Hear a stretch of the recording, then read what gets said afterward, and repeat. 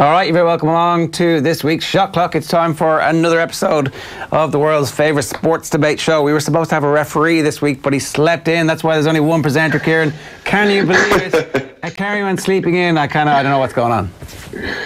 It sounds like a boycott, Jar. It sounds like a boycott more than a sleep in. He got the message from the whoever the Grand Poobah is of the Kerry Mafia. Here, listen, you need to be out there today. You had a great substitute in Tommy to jump in, though, right? There you go. Always the best. Look, we had a topic. We were going to start with Richie Hogan. We've got to start with Micheál Donoghue. He's somebody that you know very well because obviously you were in with the Galway Hurlers. A bit of a bombshell, the decision to leave, because he was definitely somebody who you felt like had a full control over exactly what this Galway team was capable of. He must have been looking at what Tipperary did from missing out on the qualification for the All-Ireland series last year and winning an All-Ireland next year, and I'm sure that would have been the message going, look, Tip went from last to first, you guys have already been first, you know exactly what it takes. So were you surprised with the news broke last night? I was small, but I talked to Micheál yesterday. It's tough. It's a tough gig being a county manager of your own county because there's constant kind of pressure on, especially when you've landed at All Ireland like Micheál and the team did 2 years ago. There's that expectancy every year that you're going to come back with it, and as we know, the hurling is ultra competitive.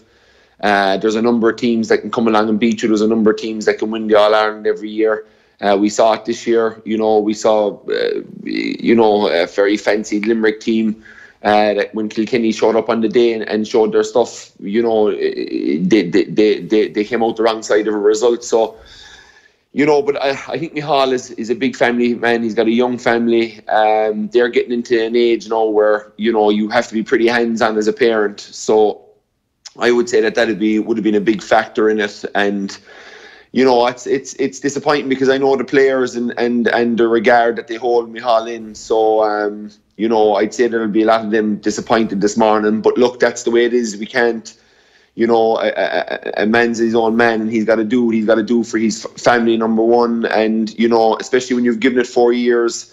That's an awful lot of commitment in modern day stuff to pour your life into for 4 years. So that's what this story is here. There's no smoking gun, because he signed up for another 2 years. I think either in the middle of the league campaign or before the league campaign got into the knockout stage. And certainly around that time anyway, he'd agreed to stay on. That maybe it was always intention to leave after the year, and that's a good way of kind of kicking that can down the road, and so nobody asks you about it because it just that's the impression. That's the impression I would have got, Jar, from when he first contacted me last year about getting involved, and he said he kind of wanted to give it one last go, and he wanted to leave no stone unturned, and but on the kind of it was on the kind of shock exit, the way it happened, the loss in Parnell Park, then tied in with the draw that you wouldn't draws are hard to come by in hurling because scores are scored so easily.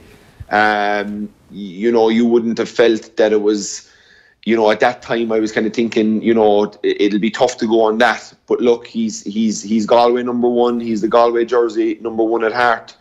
And, maybe he felt with everything that was going on at home with the family. And there's probably other things I'm not privy to. But, the main thing I got out of him when he was talking to me yesterday was, it's the commitment levels with work and his family are an awful lot, and he really feels like he needs to be kind of giving it almost 150%. There's no middle ground with him. There's no kind of doing it and putting other stuff first. Galway comes first, the hurling team comes first, all his players come first before everything else. And when you've done that for 4 years, it can take its toll. And maybe he decided in the end, and from talking to him, that there was other stuff that was more, that had to look after, that's more critical, I suppose. And when you have a young family and they're all kind of starting to go into secondary school and that, it's a very tricky time to be around. So I'm sure he wants to be there for them, because when you're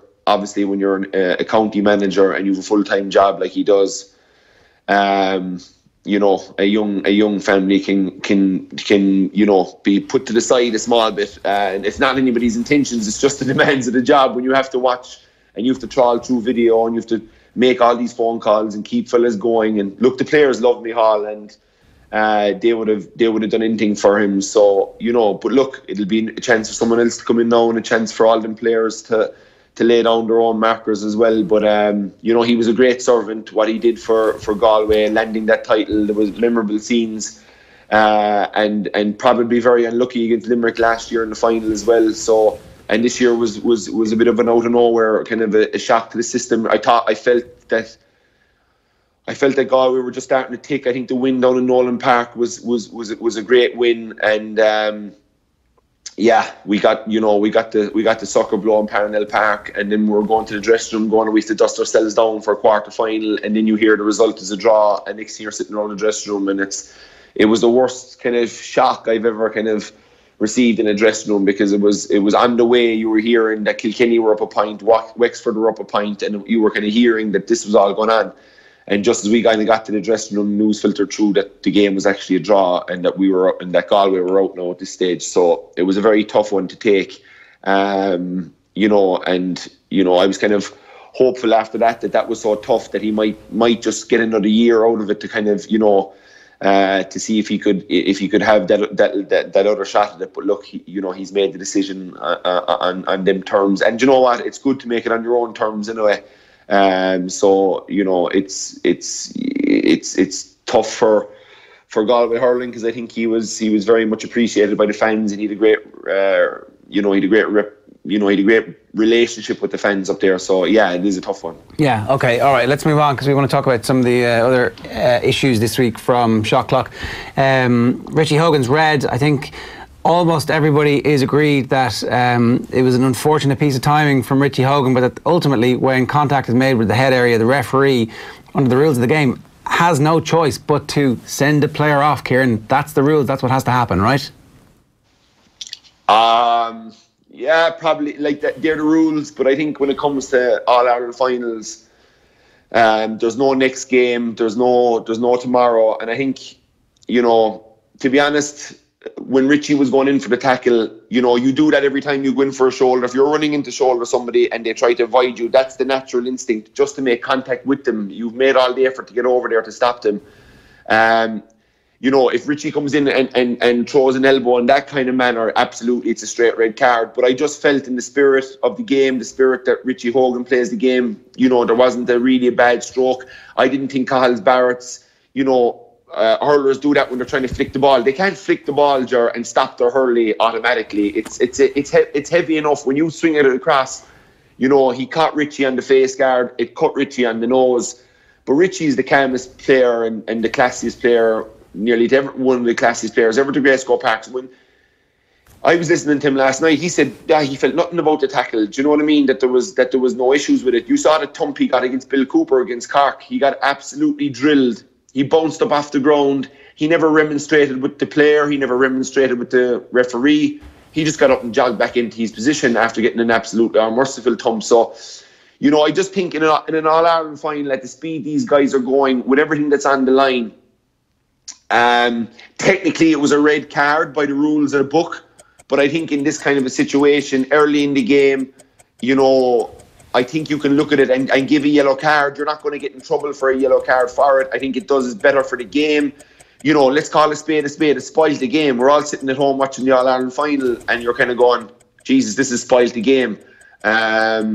So, just in that, instance, I would. Does the spoil game matter? So if he led with the elbow, it would have been a red card. The game would have been spoiled. Yeah, if he led with the elbow, but he didn't lead with the elbow. He went to shoulder him.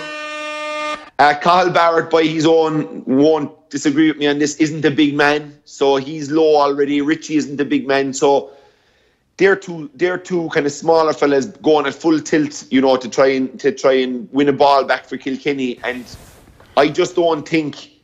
I think there has to be malice for a red card in my eyes. I don't know if that. There has to be malice behind something for a red card. I don't think there was any malice in that. I've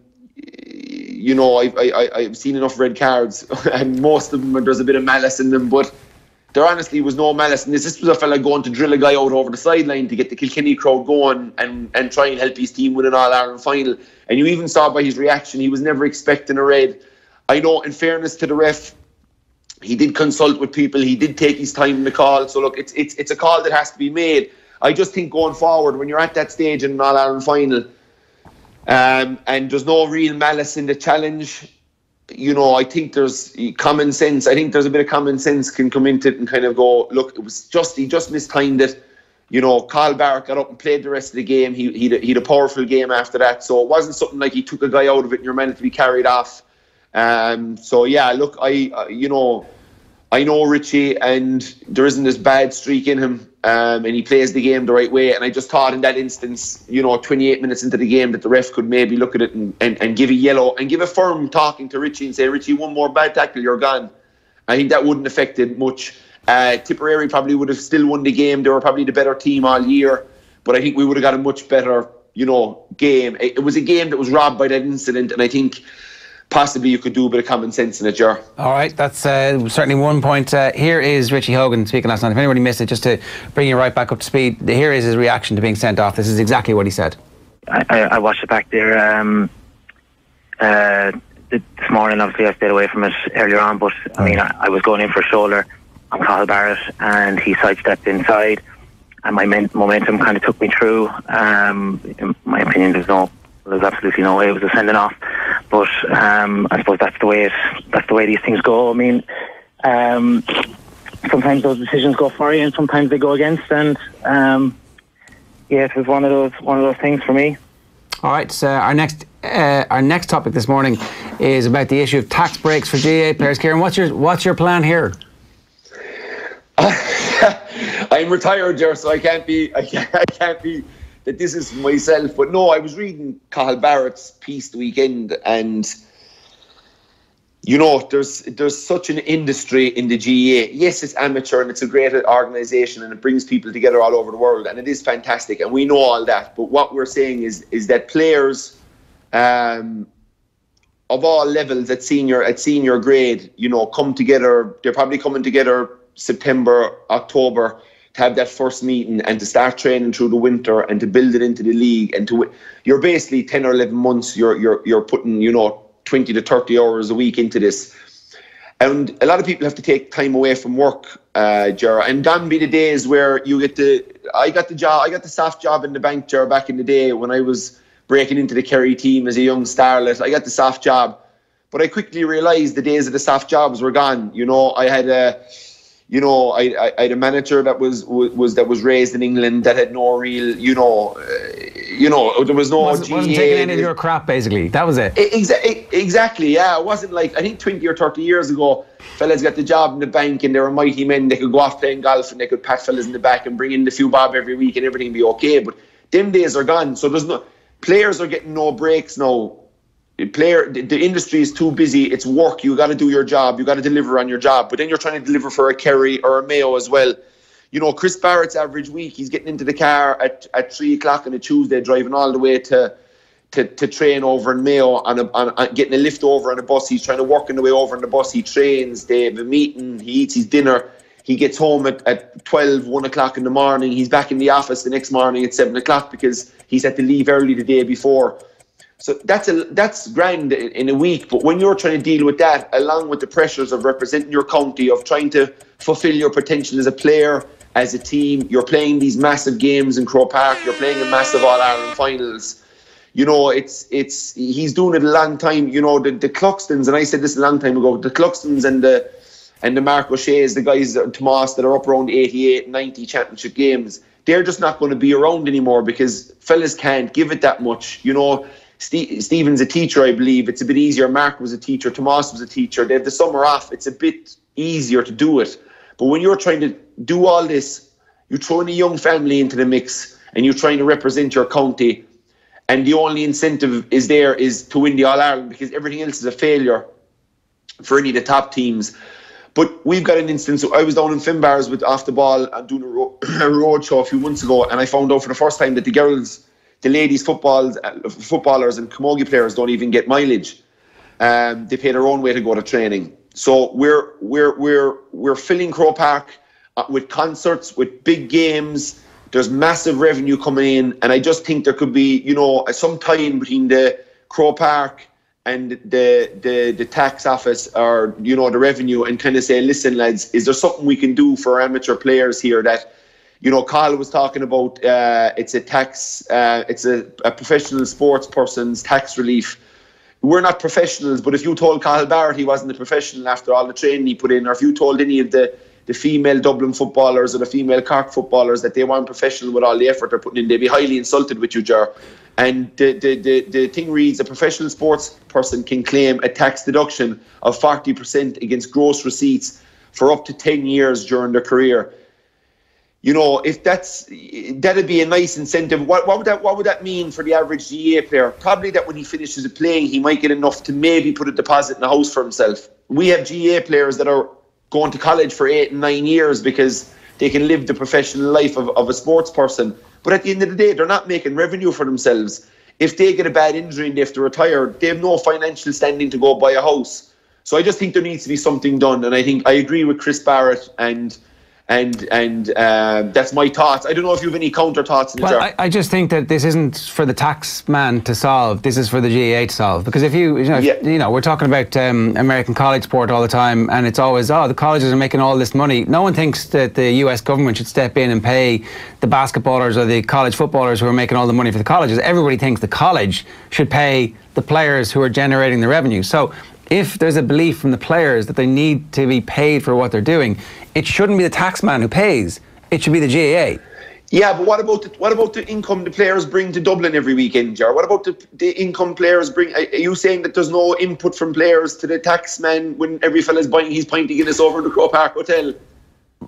What has that got to do with the taxman though? Because so if that's the case, then every concert promoter in the country, the Electric Picnic Festival organisers, they need a tax rebate because I didn't say it was all the tax. I'm saying there has to be some tie-in with the GAA, with what the players are bringing to the economy on a weekly basis or on a yearly basis. Who makes the most? Who makes the most? The GAA makes the most, right? They're the ones who... Yeah. It was 90 quid a ticket and 7 quid for a programme at the weekend for the All-Ireland final. The stadium's full and there's the whole middle tier that are paying more than that for their tickets. So what was it, 6-7 million in revenue from that one game? 6-7 million revenue? It's €500 a room for a night in Dublin for Kerry people going up in a few weeks, sir. Yeah, and look, that's price gouging, and that's a terrible aspect of Irish life where we just gouge whenever we possibly can, whenever there's an opportunity to.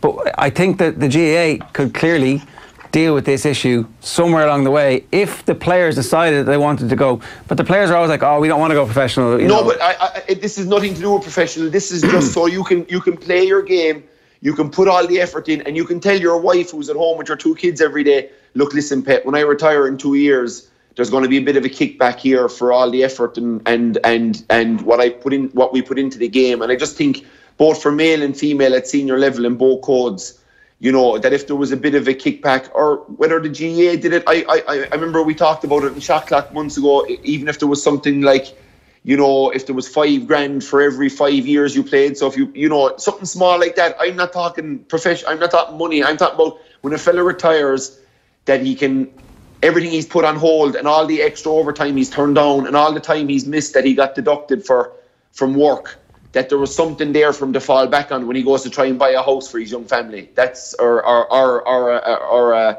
you know, whoever it is going buying a house. I just think there could be more done for the players on that side of it. We don't want to be professional. We never want money. We don't expect the GAA to pay money. But if there was some kind of a tie in here, I think it would be no harm. All right, 2 quick things. Is it much better to try and get people educated at the age of 15 that if you're going to have a GAA career, you also need to look after your own proper career so that you aren't somebody who's always constantly turning down overtime. You find something suitable for your skills that you can do, you know, either at home or in spare time, and massively invest in that so that it's done with the county boards and with the GPA combined. Yeah, it's all well and good, Ger, but the game is only going one way on a professional level, and it's skyrocketing towards the demands on players are big. And what are you doing? Sorry, James Horan, I can't come to training because I've double overtime this evening and I'm getting paid an extra 400 quid, but I need to turn it down because we've rent to pay or we've a mortgage to pay. You know, you don't belong being dropped off your team, going down the pecking order, and then what's it all about? So I don't think you're ever going to get guys are going to give it everything and give it all the commitment. They're going to be in the gym 3 mornings a week at 6 o'clock before work. They're going to be commuting to training. They're going to be away all weekend. You're not going to stop players doing that. So that's only going to get worse, by the way, as teams try and compete with the Dublins of this world. Okay, let's move on. Next issue is trolls and racists. This is on the back of the horrific racial abuse that Paul Pogba has suffered on Twitter this week. What's your take on all this, Kieran? It's sickening. It's a disgrace. But like, you know, we've keyboard warriors everywhere. You know, I've got my fair share of them over the years. These are adults in Ireland that could have kids, I don't know. But, you know, some of the stuff they say to you, you'll be just scratching your head, really. And, you know, what drives me simple altogether are these fake accounts where these cowards don't even put their name to the text or put their name to their message they're sending you, or whatever they're atting you on. It's a sickening culture that's there. And yeah, I don't know, Jerry, you're a lot smarter than me. Surely, by the God, Twitter and Facebook and Instagram and these people can come together and come up to help that, because this is a sporting thing and this is Paul Pogba, but this comes down to your 14-year-old child who's getting it off a group of friends who are bullying her online, because that's what it is. It's a form of bullying. But yet we do it on a daily basis in Ireland. People will say this about Premiership players, they'll say this about GAA players, they'll say this about rugby players, and they'll put it up on their thing and, oh, I'm having a go and I don't like this guy or whatever. But at the end of the day, if their children are looking at it, they say, oh, this is okay. We can say what we want about people here. There's an old saying, if you've nothing good to say nothing at all. And it's you know, even WhatsApp groups, I see them, a lot of them are toxic after a game, slating people. You know, my family WhatsApp now really is and team WhatsApps are about all I want to be on, because, you know, everything else is a slating game. It's you know, for the social media channels, how they can come together, and that when someone goes to open an account or send a letter out to everybody that has an account and look for them to send in their ID to verify their account. I can't understand how something like that can't be done, but maybe I'm naive to the point of that there's way too much to it. But maybe you might enlighten me on what could be done to stop this, because we're going to have to stop it, Jar. Like, it's going to go to the point where, you know, people aren't able to take stuff. Like, I'm a big boy, I'm able to take all that stuff, but, you know, I wouldn't fancy my daughter in 10 years getting the same treatment, to be quite honest with you. If you try and open an online gambling account, they tie it to a credit card and they ask you if you ever want to withdraw money, you need to put a utility bill and some ID. The trouble is that all of these organisations that we're talking about have millions and millions and millions of anonymous accounts. So you have to close them down, and suddenly the figures that you've reported as your user base are massively inflated and everybody begins to see it. The emperor has no clothes, basically. Yes. So the anonymous accounts help profit lines, and while that continues to happen, they're going to pretend that they're doing something about it, as opposed to just saying no more anonymous accounts, no accounts without a photograph, and no accounts without like a verified two-step email address. Yeah, but on the back of the Paul Pogba and Marcus Rashford and United, they're a big club. You know, could they do anything as in boycotting these things, or trying to create enough that get maybe all the Premiership teams together, get sporting organisations together and say, listen, we're going to tell our sports stars to come off this for an amount of time until you get your shit together and fix what's going on here. Well, is there something that could be orchestrated like that, I wonder? If LeBron... A world closure Twitter account day or something? If LeBron and Pogba got together and decided that they were going to come off social media for 15 days, then the profit line at all of those organisations, on Instagram, on Twitter, whatever their one of choice is, would immediately be impacted. So they do have some power, and they just need to start wielding it, and the clubs need to get behind them as well to do the same thing. And then you need the Premier League to say, we're going to shut down everything, every related tweet to us, we're going to issue copyright against, unless there's some deal done. Yeah, that sounds good, Jar. We'll send LeBron and Pogba the Shot Clock episode and tell them to talk to their employers. We wanted to talk about backroom teams, the Sheedy effect or the backroom team effect. It was pointed out that they have a second bus. Cyril Farrell mentioned it this morning, to carry the backroom team for Tipperary. I think it was 27 or 28. One of the lads said there's like individual goalkeeper, backs, forwards, bunch of different strength and conditioning, bunch of nutritionists. It's a massive game now, but you can see the impact of it on the field of play as well. And yet, Eamon O'Shea is the one that everybody talks about, creating the space and the magic that team had. So what's the truth? What won Tip the All-Ireland? Is it the money to the backroom team? Is it the individuals? How does this work? Yeah, I think it's probably a bit of everything. I think first of all you have to have someone that pulls it all together, and Sheedy has been unbelievable this year in that respect. Since day one, he's had Tipperary flying. If you remember them in the league, they were scintillating. In Munster Championship, they flew through everything. They had a bit of a blip in the final, and since then, you know, they put on an awesome show. Last week, granted against the 14-man Kilkenny, but you know they were going to win it. They were going to win it anyway. I think they had that confidence level built up all year, and as you said, you know, I think managers are very important, but managers will be the first people to tell you that they pick the team and they send you out there. And really, it's the players that win you or lose you. Or when the players win, when the team wins, it's always the players who win the game. They were brilliant. But when the team loses, it's always the manager that lost the game. And I just think, you know, in my eyes, the day the selector is gone. Yeah, like, tell us about this, because this is something that you think is important. Yeah, I think it is, because I think it all. First of all, when it all falls in the manager, it's wrong. When you have a number of guys in a backroom team and they're all driving, they all should be held to some kind of regard. And I think this kind of selector thing was an old-fashioned thing. Oh, he's there to pick the team. There's no such thing now. I would say Eamon O'Shea is the offensive coordinator for Tipperary. That's a tag in the you know, you'll have assistant coaches in America will have certain tags after their name. You know, Dara Egan, who we built a pitch with him at PST over in Killidangan, and I met him 3 years ago. He wasn't involved then, but I got straight away. I was like, geez, this fella's so sharp when it comes to sports and teams. I was still playing with Kerry at the time. We were talking about Kerry. He was talking about tip hurling. Obviously, you know, Tommy Dunn obviously is well involved. And then you go to your strength guys, your nutrition guys and all that. But I think your management team, you know, you should have your manager, you should have your fella that looks after the offensive side of the game.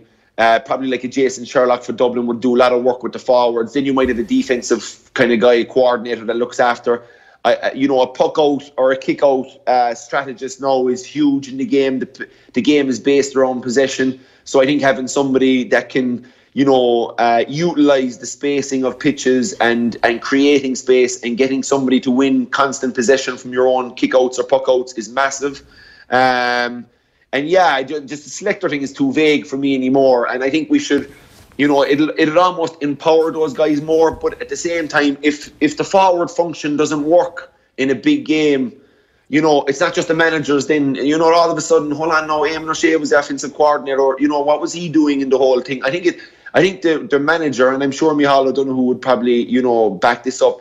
The axe falls on the manager's neck when the team loses and goes out. And that's the way it is. But, you know, the other guys are putting way too much into it these days. First of all, to kind of just say they're other selector, that's, you know, there's a way more in inter-county management now in backroom teams. And I just think Liam Sheedy, I think he got the backroom team right, and it's a huge thing going forward for teams, Ger. You know, your manager is critical, I get that, but, you know, you got to surround yourself as a manager, you got to surround yourselves with very sharp guys that know what they're about, and that's what Liam Sheedy did, and the proof was in the pudding in Croke Park last Sunday. All right, our guest this week is Martin Conroy. He's the coach of the Irish under-20 basketball team. Martin, good morning to you. How you doing? Morning, Ger. How are you doing? I'm very good. Kieran is doing his best to get the whole country interested in basketball, and he's doing a great job of it too. Yeah, absolutely. I was watching a bit of the podcast last week there while we were in Kosovo, so it was great to hear a bit of basketball. Great. Kieran, tell us about Martin. What's going on? Look, I suppose, firstly, Martin, thanks for coming on Shot Clock and thanks for taking the call. Firstly, look, just congrats on the success, you know, beating Team GB in the bronze medal game, going up to Division A. 2 years after making history with your under-18s in Dublin 2 years ago. There must have been this massive buzz on the final buzzer. Yeah, absolutely. Like, it was a fellow Kerry man, actually, Tommy O'Mahony, had the girls when they were under-18. And yeah, that's right. They lost to Germany in the final in Dublin. Yeah.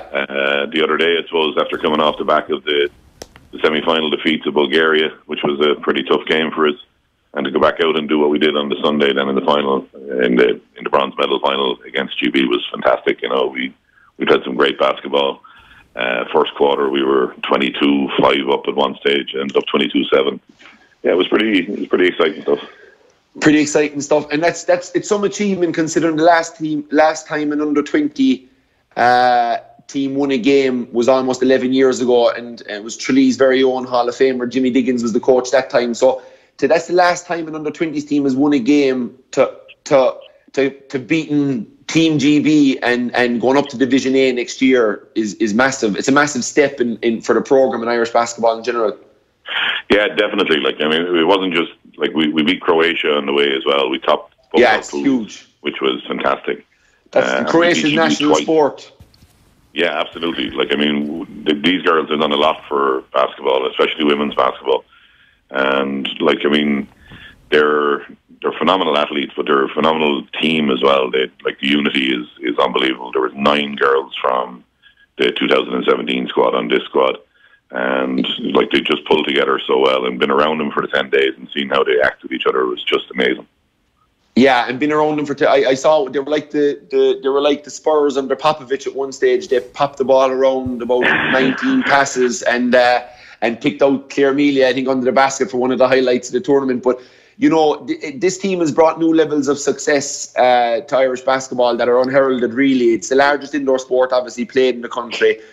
These girls work hard. We've talked about it. They're training every weekend since April.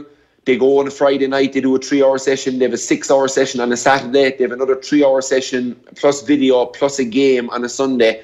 And they all go back home. They drive home. That's some commitment to the Irish jersey. What kind of funding or support are you getting to keep this going, Matt? The girls themselves would have paid a lot of the money towards it. We did some fundraising. We got some sponsorship in as well.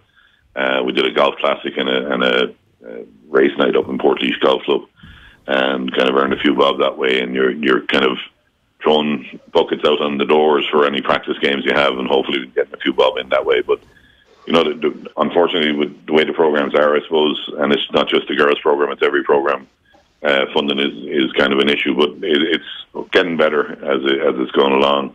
It's just unfortunate that kids have to pay to represent their country, I suppose. Yeah, it's okay. And is there any Basketball Ireland do their best for you? Is there anything coming from anywhere else, or is it all kind of self-funded for these teams? No, it's self-funded at the moment. Like some of the teams go out and get their own sponsorship. I see that Paul Kelleher's under-18 boys got a very good sponsorship deal there with Frank and Honest Coffee Company. Okay. I think Michael Lynch did the same up in Galway with I think it was Aaron O'Leary. Okay. Like you can go and get sponsors. The tough thing at the moment is to attract a sponsor. I suppose with these. Yeah, but the social media coverage you're getting, and I know Gareth Maguire's daughter Erin had that cheeky off the back pass against Croatia. I'm sure that would have sickened the Croatian nationals, people who treat basketball as their national sport, to see a young Irish girl pull that move off and then finish the layup and get the 2 points.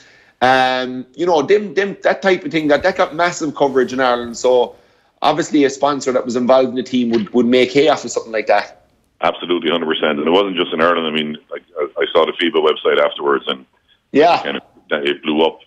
You know, when Enya did that, and like it was, that's huge. Like, I mean, things like that. Surely, when sponsors see that there's 15, 20,000 hits on just one play, you know, that's a carrot for them to go and say, yeah, well, you know, this is maybe something we can get involved in. You know.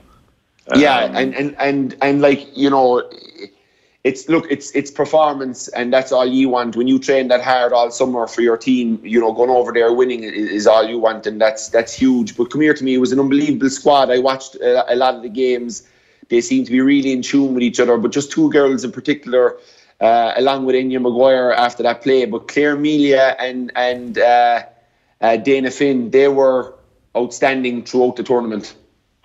Yeah, like as I said to you earlier, like they were a fantastic team. Obviously, Claire's efficiency was off the charts. She was the most efficient player in the tournament at 25.2. But like what she did during the week was phenomenal, and you know, she's been doing that for a long time now. Dana Finn, the same thing. Like, she's an unbelievable athlete. Gets out running the floor and does some things on the floor that you don't think are actually possible at times. Like, as a coach and even as a basketball person, you kind of shake your head as to how the ball goes in the basket, but she makes it happen and does it time after time. But there is, and what's the future? What's the future for these girls, Martin? Claire is heading away to the States. She's going, I think it's the 25th of this month. She's going to St. Joe's in Philadelphia. Wow, okay. She's going to be playing D1 basketball, and of course her own Susan Moran is over there as one of the associate head coaches. So that's a big step up for Claire. For her, no doubt. She's looking forward to that challenge.